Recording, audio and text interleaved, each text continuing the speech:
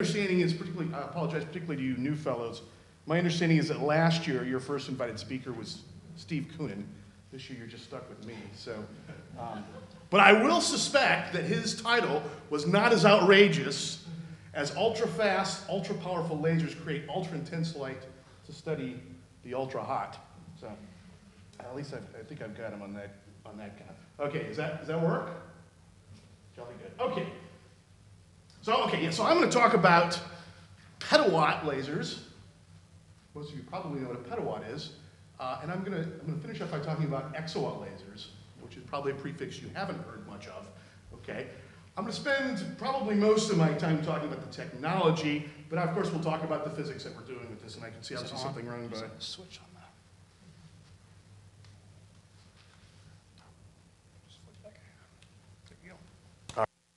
Of course, I don't actually do the work. I have a big crew of people that do this, so these are the folks. Anyway, I'm really fortunate to work with lots of great people, and we have lots of collaborations with the labs, Livermore and Sandia in particular.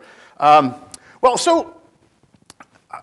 many of you probably know, this year marks the 50th anniversary of the demonstration of the first laser, okay? And so there's been much hoopla in the press about this. So one of the interesting threads in the development of the laser over the years has been this remarkable increase in the peak power that's available at the state of the art, okay? And I sort of just made a simple plot here, and every one of these ticks is 3 orders of magnitude, and the year along here, and this sort of represents where the state of the art, where the highest power laser was as a function of the years.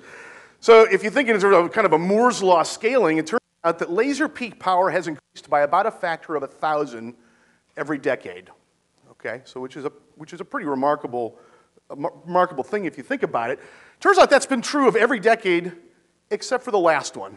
Okay, the first petawatt laser was demonstrated about 10 years ago, and that's about where we've been for the last 10 years or so. We've been doing lots of good science, and I'll tell you about some of that. But the time really has come to think about how we're going to break out of that and why we might want to do that. And so that's where I'll end my talk. Just as a tutorial for those of you who are not laser folks, there have been a couple of technologies in the early years of lasers which have made all of this possible. Okay, and the first was going from pulses that were milliseconds in duration, which was just the time scale of the pulse power that pumps these lasers, to nanoseconds, and that was done actually within almost a year after the demonstration of the first laser by using a technique called Q switching. Okay, and the idea is to make a laser cavity, pump energy into the gain material, and then flip a switch very quickly, and all that energy comes out in a nanosecond time scale. A few years later, people figured out, well, gee, you know, we have this gain material in a laser cavity, and it can support actually amplification of a number of different colors.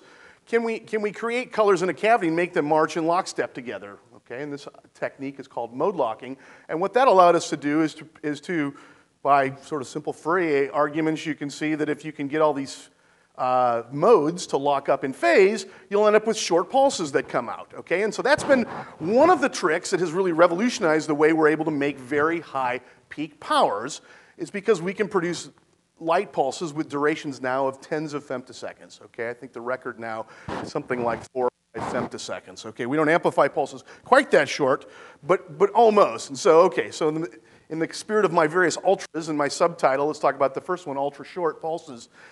State-of-the-art lasers now operate at around 20 or 30 femtoseconds in duration. That's the same fraction of a minute that a minute is a fraction of the age of the universe, right? So we're essentially making the fastest controlled man-made events. Okay, so the way people started pushing up in power after the invention of the first laser was to say, well, let's take laser pulses from an oscillator, those modes rattling around, and let's pass them through a series of amplifiers, okay? So this technique is called the master oscillator power amplifier chain, and this is sort of the way all big high-power lasers now are built, more or less. And the champion of this architecture for years has been Lawrence Livermore National Lab, right? So Livermore has built a series of larger and larger MOPA amplifiers where they amplify nanosecond pulses, and of course the motivation here is ICF, inertial confinement fusion. At the time I was in graduate school and working at Livermore, of course, this was the largest laser nova. And as everybody knows now, this has culminated in what will probably be the biggest laser for many, many years to come, which is the National Ignition Facility, okay? But these are all nanosecond lasers, okay? So in fact, the power of this system, although the energy is enormous, it's megajoules, the peak power of this laser is about 500 terawatts, okay? It's a half a petawatt, okay? So as these big lasers were being built at Livermore, back in the mid-'80s, people started asking, well, could we amplify these femtosecond pulses from mode-lock lasers in one of these MOPA chains? And the answer is, if you don't do anything clever, you will quickly reach powers in the amplifier chain that are large enough that nonlinear effects start to occur. Okay? And the thing that really bites you initially is that the refractive index of any material actually has a very slight contribution from intensity. So where the pulse is most intense, the refractive index is slightly larger. So if you have a laser pulse or a laser beam that looks like this, the center will see a larger refractive index, and you've just turned your laser amplifier into a lens, okay? This can focus, damage the material. It's a career-limiting mistake on a big laser, okay? So how to circumvent this? So the trick to do this was invented around 1985, okay? And the answer is, if we want to amplify very short pulses, we need to take advantage of the fact that a short pulse has a broad bandwidth. It's just the uncertainty principle, obviously, right? So if you imagine a short pulse, and literally the pulses we deal with now are a few optical cycles, okay? Back in 1985, they were about a picosecond in duration. But nonetheless, if you can spread these colors out in time in a controlled way, you can temporarily make the pulse long. That lowers the power, makes it safe to amplify it, and now you use all that technology Livermore has done a nice job of developing to get to high energy, okay? So the way we do that is with gratings. Okay, we can spread these colors out spatially, and by setting up gratings in such a way, we can make different colors travel different path lengths, okay? And so this lets us control the pulse duration in our amplifier chain. So this is the technique that we now use to reach these very high peak powers. We start with one of these mode-locked oscillators, which gives us femtosecond pulses. We spread the colors out in time, usually by a factor of about at least 10,000. Pulse is now 10,000 times lower in power. Safe to amplify, you amplify as much as money will allow, and then you bring the colors back together. Now, while the pulse is being amplified, the colors are spread out in time. So if I were to do that in sound, that would sound like this. Frequency sweeps, so it's like a chirp. It's an optical chirp. So this technique has been called chirped pulse amplification. Okay? It's first demonstrated in 1985 at the University of Rochester by Gerard Moreau. And that started as sort of essentially a torrent of research on high-power lasers in universities, because for the first time now, very high peak powers could be accessed without building enormous facility-sized machines, okay? So currently where we're at with these CPA, short pulse amplification lasers, is there really are two technologies that are commonly used, okay? One, which I won't talk much about, is based on using sapphire as the amplifier material. And the vast majority of CPA lasers around the world use this, okay? If you go to any chemistry department in the country, there's somebody doing ultrafast science and they use a Ti-sapphire CPA laser. But the big daddies of these CPA lasers have typically been based on neodymium glass. Now, glass is the same amplifier material used in the NIF, okay? So sapphire, the reason it's so widely used, it is really a great amplifier material for this application. First and foremost, the gain is very broad in bandwidth, okay? If we want short pulses, we need to amplify a lot of colors, and sapphire is great for that, okay? The problem with pushing this to higher powers, because if you're a power maniac like me, say I want to go to higher and higher powers, how do I do that? Well, I'm going to need ultimately bigger and bigger materials, and this ends up being the limitation. Sapphire has to be grown, and this is about as big as we can make it these days, and this costs quite a bit more than that. That's just shown for scale. Trust me, I know.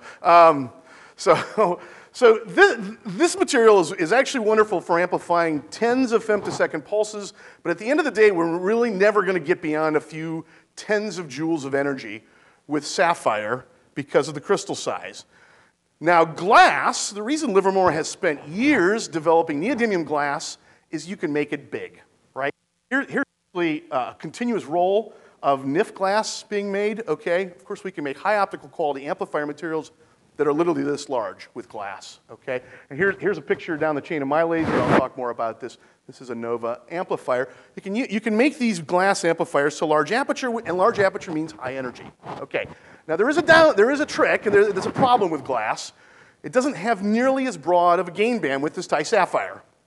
Okay, here I plot the glass bandwidth. If you remember sapphire, I went through too quickly, I know, but it had bandwidth of 100 nanometers. Okay, almost not quite white light amplification, but pretty close.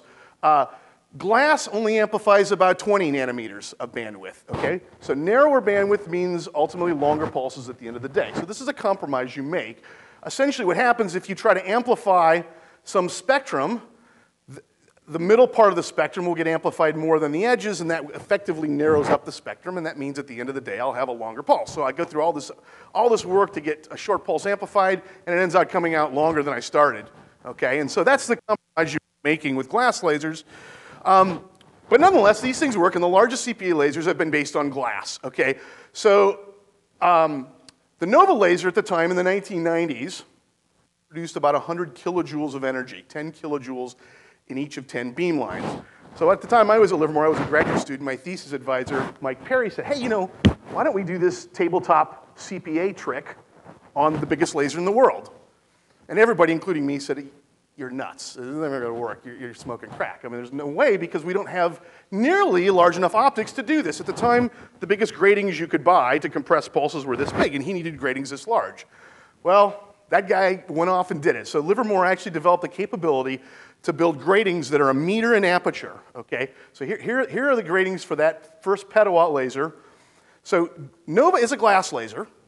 So at the end of the day, what happened is they amplified pulses up to about 500 joules in a pulse duration of 500 femtoseconds. And we'll talk about focus intensity in a little bit. You can see there's a little rainbow from that photo of the gratings. These were one of a kind at the time. I mean, this was a spectacular technological achievement, and I have to give it to Mike. Did something pretty remarkable. This thing has to be in vacuum. When you now have, so a petawatt is 10 to the 15 watts. If we have a petawatt, we can't even propagate that through air, okay? The power is too high to propagate it through air. So that final stage where we bring all the colors back together and compress it has to happen in vacuum. So there's Dee Pennington. You'll be happy to know that she gets out before they pumped it down, and everything worked. Okay, so a petawatt, I like this number. So the power output of the US electrical grid is half a terawatt. Okay, so a petawatt of peak power is 2,000 times the power output of the entire United States electrical grid. Okay, I like this number better. If you take the state of Texas and take all the sunlight falling on the state of Texas, it's about 100 terawatts of power. Okay, so these petawatt lasers are brighter than the Texas sun. Right? Anyway, so the petawatt that was first demonstrated at Livermore back in 1998, I guess. And I went to Texas and said, I can't let my thesis advisor have built a bigger laser than me. This is, as many of you probably know, there often is a love-hate relationship with your thesis advisor. I love my advisor, but we are also competitive. So we went off, and when I came to Texas, I said, wouldn't it be great if we had a machine like this that we could actually do academic research and have it available to have lots of students involved, okay? Now, when I looked at the science I wanted to do, which I'll tell you a little bit about here in a few minutes, I said, well, that's great, but 500 femtoseconds is kind of a long pulse, right? Now I need, do I need an entire NOVA beam line? Is this, this doesn't really seem to make sense.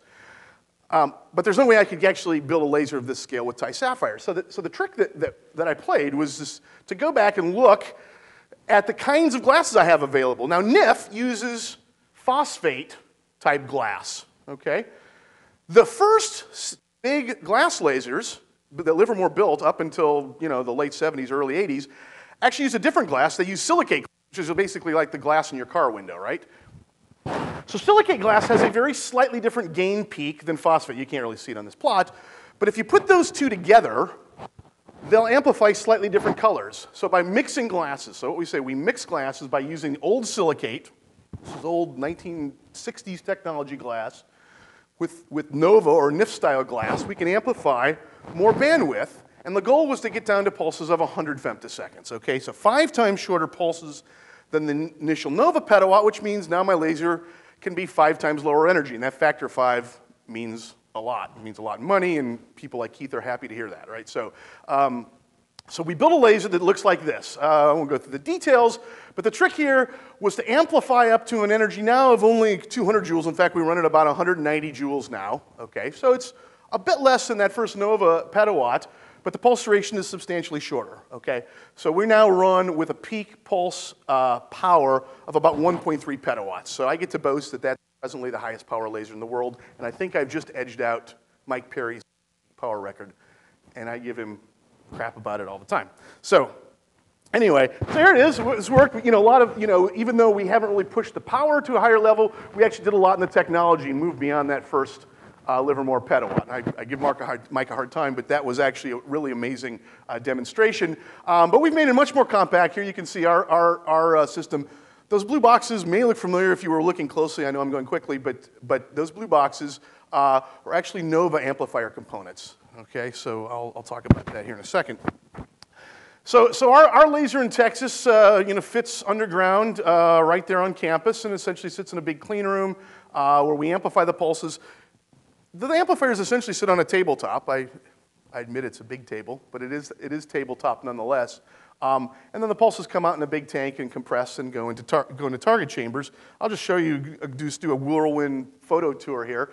So the first thing, basically, you have to amplify the pulse by, we're amplifying by an order of about 10 billion or so, okay? So we're starting with the energy, essentially, of a mosquito, and we're going up to 200 joules, which is the energy in a cup of coffee, I admit, okay? But it's about how quickly you deliver it.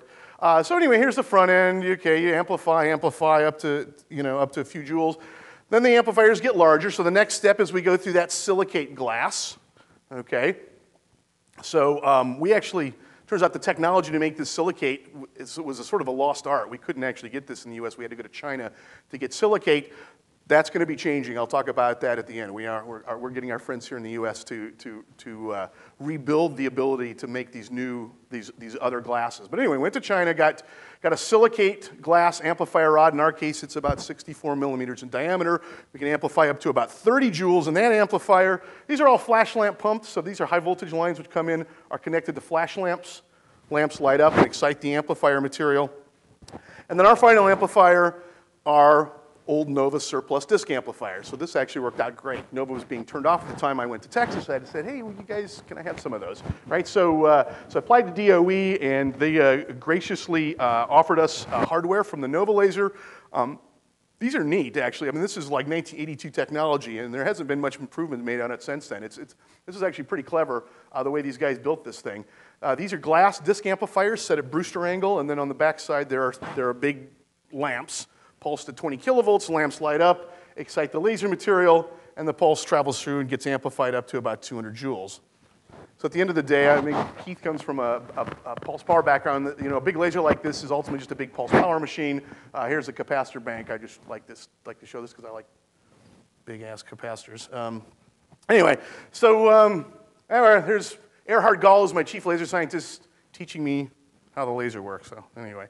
So the thing that's kind of cool now, and we'll start getting to the science we do with this here in a second, is the conditions we create, of course, are extreme. Everybody here works in sort of extreme conditions in one way or the other, but it's kind of cool. We have to start treating the target area like an accelerator lab, okay? And we have to shield this now in the same way you would accelerate a high-energy accelerator. So here's us building the shielding for the target bay back in 2005, I guess. We installed a big vacuum tank to compress the pulse. So inside this tank are two gratings. These are made by Livermore, okay? At the time that we got these gratings, they were only 4 in existence. The first 2 were built by Livermore for the Titan laser. We got the second 2. They since have made a few others, but they're still a fairly rare artifact. So I tell my students don't sneeze around them. So anyway, these are mounted inside here. Yeah, these are 2 of my most prized possessions, I have to say, are these 2 big gratings. These gratings, well, I won't go into details, but these gratings are pretty neat optic, actually. The old gratings that Livermore used for the first petawatt were based on a gold coating, okay? Technology's advanced now. This is a dielectric coating, so this has a much higher damage threshold. We can put more juice onto it without damaging it, and that's going to be the technology which is ultimately going to let us go to higher power. So remember that. We'll come back to that at the end. Anyway, there's just some cool photos of the big optics in our compressor tank. Anyway, so then this pulse comes out, and then it goes to one of 2 target areas. Okay, so we compress down to, like I said, about 130 to 150 femtoseconds. We have an energy of about 180 joules. Pulse can now come in. We either focus it weakly into a gas, or we can focus it tightly into a solid target. So I'm just going to give you a little bit of a sense of what we do. So this is now my segue into what kind of science do we do with these kinds of lasers. Okay, so this is my favorite number of all. If you focus a petawatt laser beam to a small spot, the intensity as measured in power per unit area, we use this bastardized watts per square centimeter in laser jock parlance, the intensity is remarkable, okay? So for scale and for comparison, if you have a 100-watt light bulb, not surprisingly, near that light bulb, the intensity is a few tens of milliwatts per square centimeter, okay? And that's comparable to what sunlight is on the Earth, okay? If you fly out to the surface of the sun, you're just able to sit right on the surface of the sun, light intensity is something like 10 kilowatts per square centimeter, okay? Now, my astrophysics friends tell me that near a gamma ray burst, which is one of the most energetic events in the universe, the electromagnetic flux at times exceeds or is in the vicinity of 10 to the 20 watts per square centimeter. Now, when we focus our petawatt laser, we produce intensities of something like 10 to the 21 watts per square centimeter. So without exaggeration, I can say we have the brightest light in the universe. So now what do you do with this? Well, you shoot it at things. Well, what happens? I think the answer is probably obvious. You've all done this experiment. At least if you're demented like me, you've done this experiment. You know that focus light makes things hot. Okay, and so that really is the name of the game here. Is we can use these very high peak intensities to create very extreme states of matter. Okay, so let's put some numbers to those intensities to give you a sense of the kind of extremes we can access. So at the intensity we can produce now with a petawatt laser in the vicinity of 10 to the 21 watts per square centimeter, the electric field that's associated with that is something on the order of 10 to the 12 volts per centimeter. Okay, now that's almost 1,000 times the electric field felt by an electron in an atom.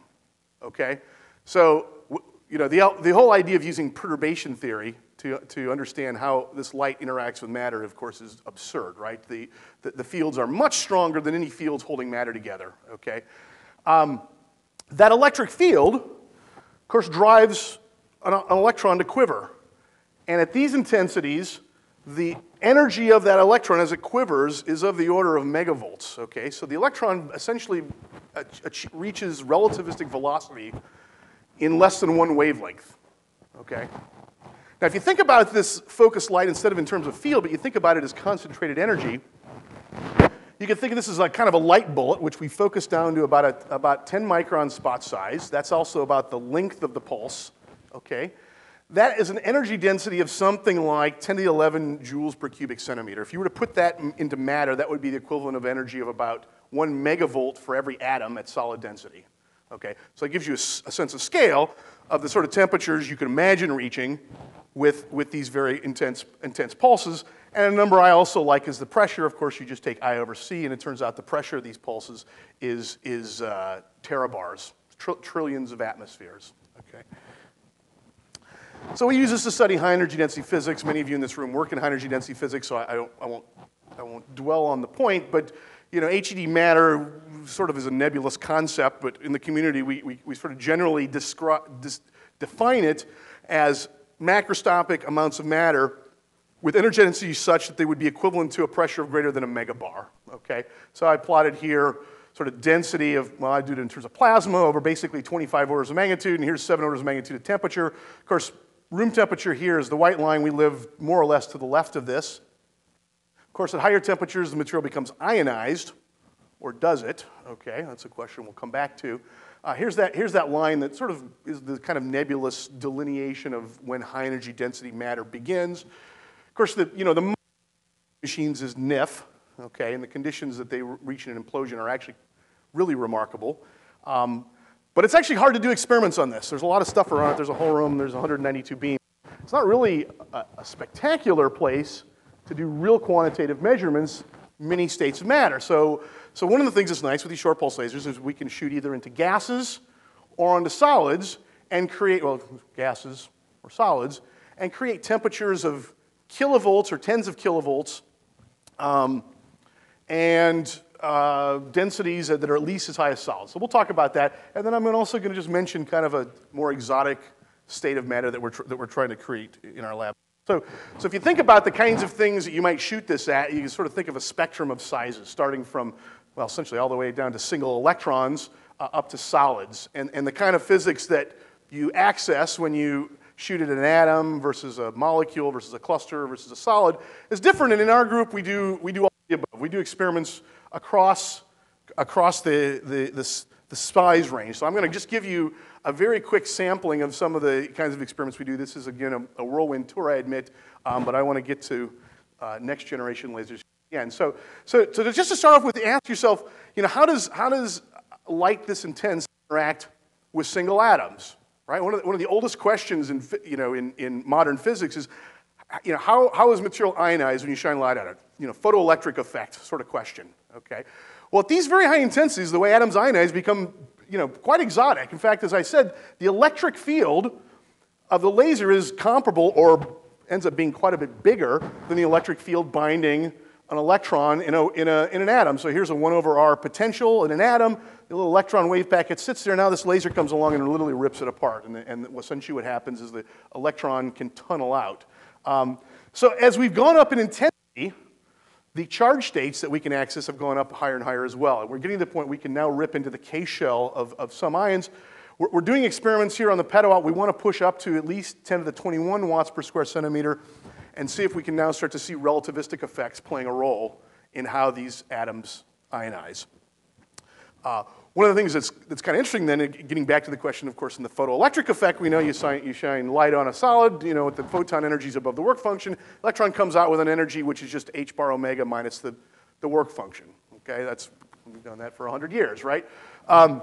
What energy do the electrons come out when you do an experiment like this? Well, it turns out they probably come out with pretty large energies. This is a simulation of where we hope to be on the Texas Petawatt, where we ionize argon 17 plus.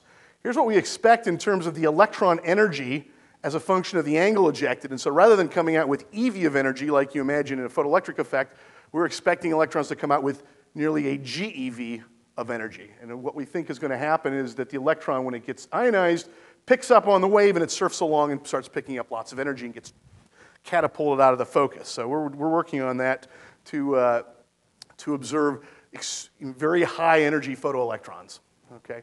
All right, so the next up on the scale of size things we can shoot, this is an area that I've been particularly interested in and worked in for a long time, is understanding how these intense pulses interact with clusters. Okay, so you can imagine making little icicles, if you will. Choose your favorite atom, but you can typically use something that forms van der Waals bonds, noble gases, xenon, hydrogen. We can get to do this. And when you shoot this with an intense laser, the forces now can pull off these electrons on a time scale faster than the cluster explodes. So you can make this little charged ball. And of course, those Coulomb forces can be pretty large, and they'll drive a pretty violent explosion of these clusters. So we've been looking at this at various power levels over the years. One of the things that I thought was cool, and I did this initially while I was at Livermore before I came to Texas, is to take a short pulse and shoot it into a jet of deuterium clusters. So now you have all these little deuterium icicles. Laser comes along, rips off all the electrons before the ions can move. So the electrons are gone, they don't know it. Okay? Now they want to repel each other and they explode now with kilovolts of energy.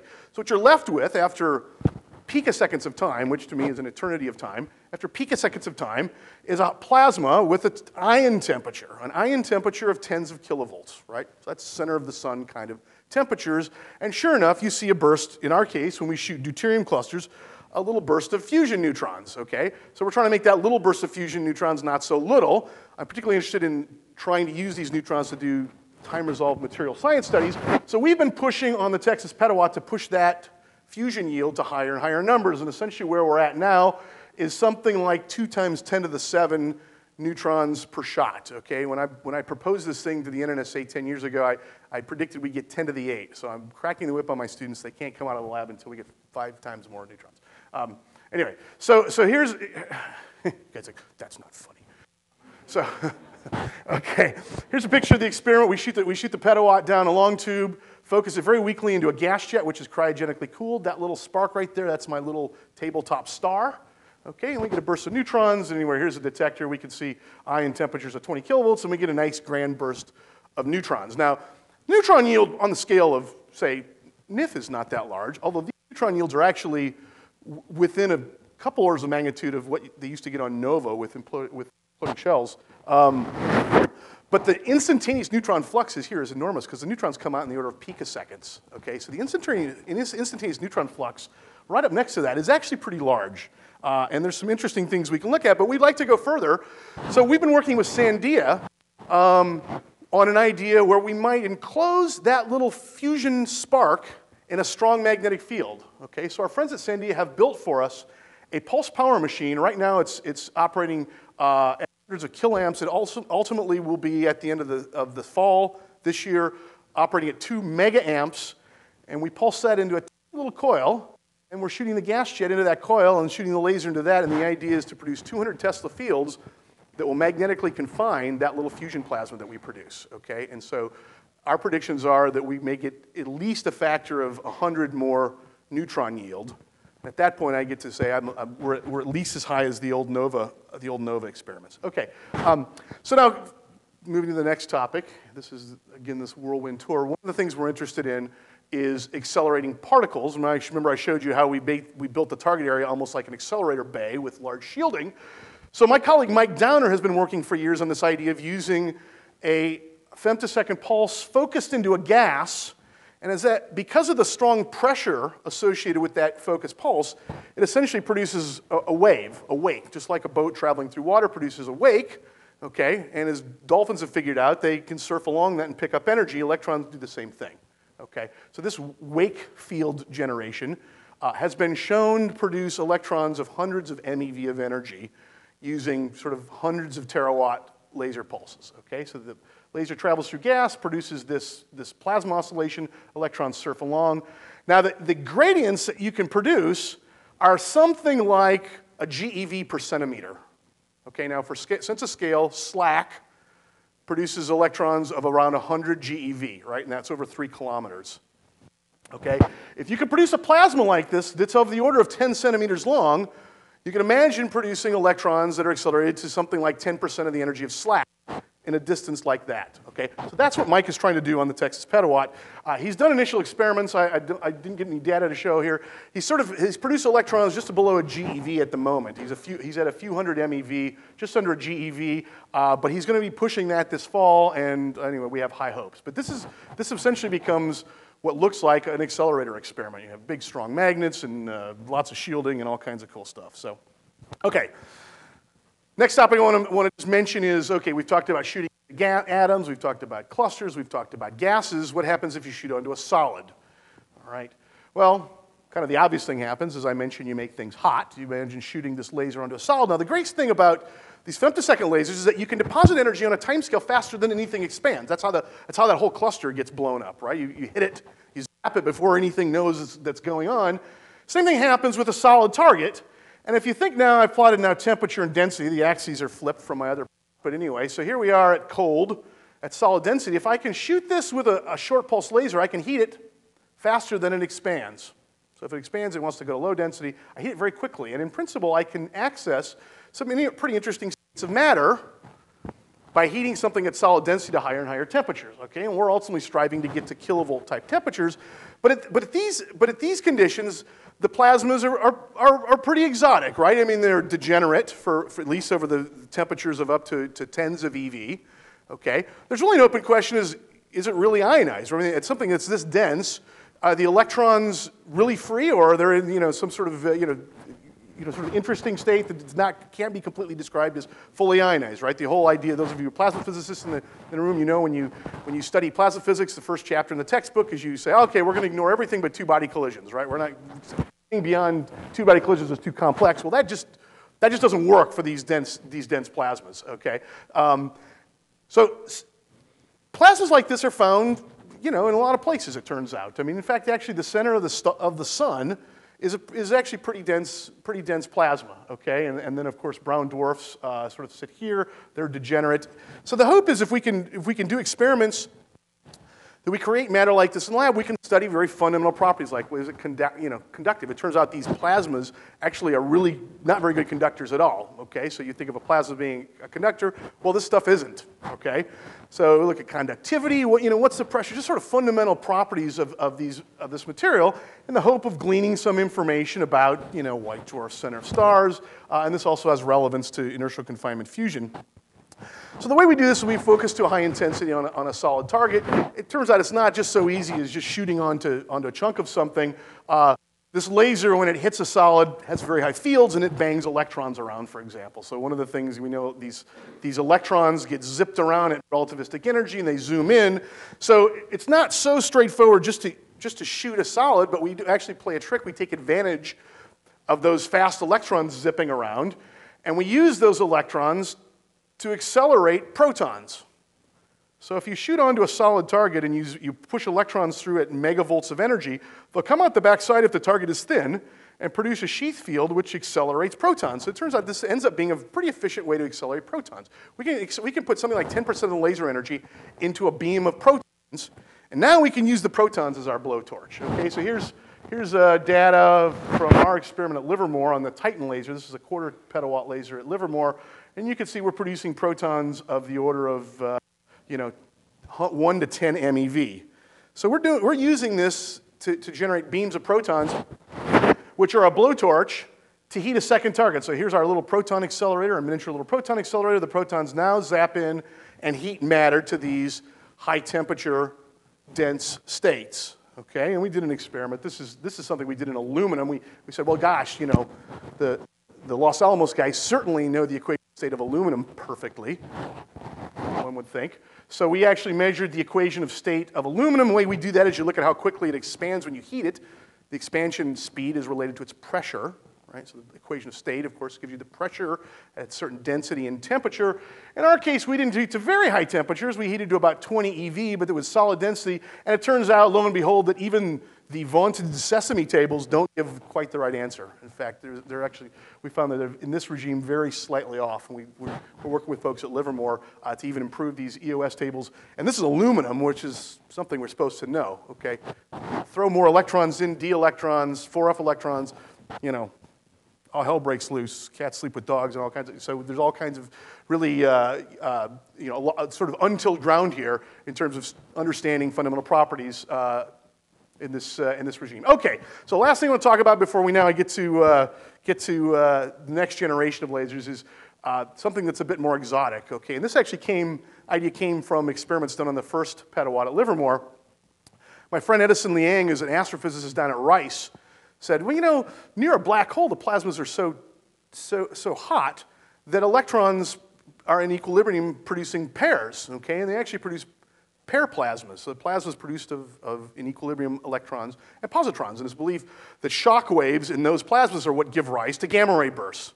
Okay, annihilation radiation occurs and what have you. Okay, so this is all really exotic physics, which I have to admit I don't understand really well. But understanding gamma ray bursts is something that would be very interesting, particularly if I could make a tiny little bit of it in my lab.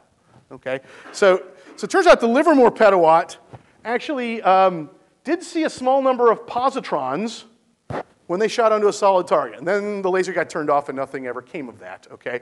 So we're now picking that up now. We just finished an experiment. I was going to try to show you some data, but I didn't get it in time. Anyway, we just did an experiment we finished up a couple weeks ago where we're trying to produce a burst of positrons in the hope of producing a tiny little volume of relativistic matter. Okay, so this would be a macroscopic amount of matter that's at a relativistic temperature, okay? And so we looked at the electrons. We now have seen higher energy electrons than they ever saw in the Livermore petawatt. We've seen up to about 80 MeV electrons. Still looking for positrons, but we think they're there. Anyway, that's happening. Okay, so I want to finish up here and ask, where are we going next? Okay, we still have a lot of science to be done with these petawatt lasers. Always thinking ahead. Okay, so here I plot essentially a phase space of laser technology. Here's pulse duration and laser energy, and these are ISO power contours, right? So essentially, in my world of lasers, technology has been this march this way to higher energies and shorter pulses. Now, at the end of the day, we're about as short as we can get in terms of pulse duration, but we're not as high as we can get in energy. So here we are, and I plot some of the lasers in the US. Okay, here's where we're at. This is the old Nova Petawatt that was turned off. Here's the laser at Z in Sandia. Titan, where we did those proton experiments at Livermore. Okay, a big laser's just been activated at Rochester. It's longer pulse with a glass laser. On and on and on. This is a Thai Sapphire laser in Nebraska. And ultimately, there will be a big glass CPA laser on NIF. They're going to strive for longer pulses for turns out the application, so it's not, but it's still a pretty bloody big laser. Anyway, so the question is it possible to get out here? And if we could, why would you want to do it? So that's where we're going. The physics you might access could potentially be pretty interesting. If you think about the focused intensity you might access, it would be maybe of the order of 10 to the 25 watts per square centimeter if I could produce an exawatt. So an exawatt is 10 to the 18 watts, okay? So 1,000 petawatts. The light, I love this, the light pressure is a petabar, okay? The electrons are now quivering with an energy comparable to the energy at slack, okay? So in one wavelength, electrons are picking up energy that's about 10% of slack. And in fact, the protons now start to quiver almost relativistically, okay? So you might even imagine not just producing pair plasmas, but producing relativistic ion plasmas, okay? So what would you study? It's still open to conjecture, but you might imagine accelerating electrons to TeV energies, producing relativistic ion plasmas like I've mentioned, and I'll talk about probing the vacuum, which is the most exciting thing at all. So this is just kind of a conjecture on what we might do with an exawatt laser. Okay, so here's a plot of neutron yield that we've produced with this cluster fusion trick. Here's the latest data on the Texas Petawatt. Remember I told you we're trying to get to 10 to the 8. With an exawatt, you follow the scaling, which has been true over many orders of magnitude of fusion yield as a function of laser pulse energy. As long as the pulse is short enough, you might imagine we could produce essentially joule fusion yields, okay? So we're talking about in DD, okay? So we're talking about really remarkable environments. You might imagine producing macroscopic plasmas where you could probe nucleosynthesis, right? So how are the exotic nuclei? Those of you nuclear physicists know more about this than I do. But nucleosynthesis is an open question. There's been some talk of doing this on NIF, okay? Producing an environment where you might study the production of exotic nuclei in a hot, dense plasma. And so if you did this with an exawatt, the density with this approach, the density is 10 to the 7 less than NIF, admittedly, but the plasma's around for much longer, some 10 to the 3 times longer. The volumes are bigger because now we're focusing of exawatts probably to the scale of centimeters in size, and the shot rate's probably 100 to 1,000 times higher, right? On NIF, you're probably going to do this with one shot. Here, if we rep rate this laser, you maybe do a shot every 100 seconds or so, okay? So I would argue that this is potentially a platform for doing nucleosynthesis, which would be pretty interesting stuff, okay? I talked about making macroscopic amounts of positron plasma, okay? You might even imagine with an exawatt, just from the light pressure, actually accelerating macroscopic amounts of matter, ions and all, to relativistic velocities, okay? So that, just, think about that for a second. Actually producing, an amount of matter, maybe not as big as a dime, but actually a macroscopic amount of matter traveling at relativistic velocity. Too many details on this view graph, I won't mention it, talk about it. But anyway, so this is, I think, the coolest thing of all. So when we think of the vacuum, okay, I think of vacuum as nothing. But if you look at the Dirac equation in quantum mechanics, that argues that in fact there's this constant sea of virtual pairs being produced. Okay, so by the uncertainty principle, an electron-positron pair can live for a very, very short period of time. Okay, so this is presumably in the vacuum. This is happening all the time. Now, this has no observable effect to us. Okay, but we strongly suspect that it's there. If we had a strong enough laser pulse, potentially the electric field could interact with these virtual pairs, right? These virtual pairs, in a sense, are like tiny little dipoles, which only last 10 to the minus 21 seconds, okay? But if the field was strong enough, you can imagine interacting with these pairs and seeing some observable effect, okay? And there's fundamental QED questions that one might imagine tickling with a laser like this. So, I mean, one of the things I think is kind of provocative, why don't vacuum fluctuations have a gravitational force, right? Why don't they gravitate? So the idea is, if you had a strong enough field, and we won't get there with an exawatt, but if you had enough strong enough field, you can actually make positron pairs tunnel in the same way that atoms ionized by tunneling, okay? And the field required is something like an intensity equivalent to 10 to the 29 watts per square centimeter. We won't get there, but we do know that in atoms, before we make them ionize, we make them nonlinear, and we do nonlinear optics. So you can imagine doing nonlinear optics in the vacuum. And one of the things you could perhaps do is do birefringence. Look at the refractive index change in vacuum. So this would be experiments in nothing. So anyway, we joke, in this laser field, you have to build these big, expensive targets. The NIF targets are very expensive, I say. The great advantage of this experiment is that the targets are cheap. Right? Okay, so just coming to the end now is, okay, can we go beyond a petawatt? And I believe the answer certainly is yes, and we could do this soon. Okay, in fact, the Europeans are getting ahead of us on this. The Europeans have established a project funded by the EU. It's about €1 billion project to fund 3 pillars called the Extreme Light Infrastructure, and they're in the East for political and economic development reasons. But the thrust of these 3 pillars is to develop lasers beyond a petawatt to do physics like electron acceleration, add a second pulse generation, et cetera, et cetera. But so they are going forward and have the funding to build a series of 10 petawatt lasers. So anyway, so I'm up to my eyeballs in this. This is pretty neat stuff.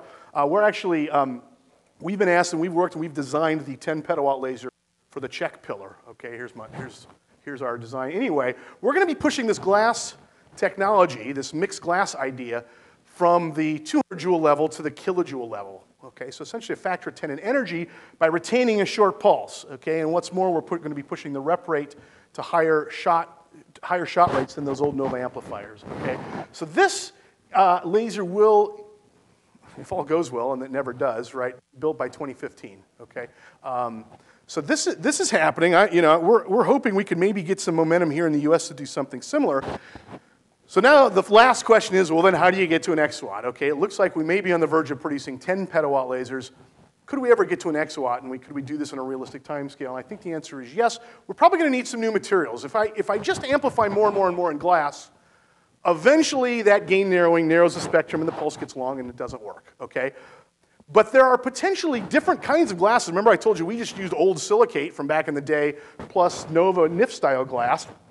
There are other glass recipes. So we're now working with Schott. Schott Glass built all the NIF glass. They have a big facility in Pennsylvania where they rolled out, thousands of these slabs. Okay. We now have a project. They're developing new glasses which have different gain profiles. And the thought is if we can put all these things together, we might imagine building a laser that operates at 100 kilojoules in 100 femtoseconds. Okay, it would probably look like this. 100 kilojoules, well, heck, we already know how to do that. Okay, NIF, one beamline of NIF is 10 kilojoules. So a NIF bundle is 8 of these. If we could operate a bundle at 15 kilojoules, and with these fancy glasses and all the tricks which we've already developed, you could imagine producing a laser which was of the order of 120 kilojoules in 120 femtoseconds. Now, a NIF bundle is not that large of a laser. I mean, yes, it's big, but this is certainly not NIF scale. I mean, this is more the scale of Z, for example, of Sandia. Okay, we would need to compress it. I admit that that's a bit of a challenge. Our thinking now is we'd probably take those gratings I showed you, and we would tile a bunch of them together into a big array and use those as a big compressor. I mean, it probably needs to be something like 2 meters by 6 or 8 meters. But that's not out of the question. And like I said, the technology to do the final amplification exists. This is beamlet at Sandia. Okay, I mean this is a tens of kilojoule laser sitting there. I have anyway. You can imagine what we might think about doing with beamlet using these new materials and tiling these gratings together. Something has been demonstrated as well at Rochester on their big laser.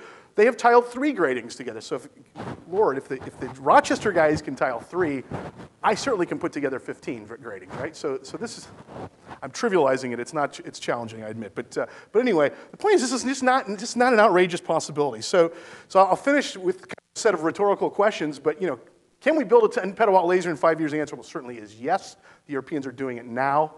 How do we push? I've kind of answered some of these questions already. How do we get there? Do we use Sapphire?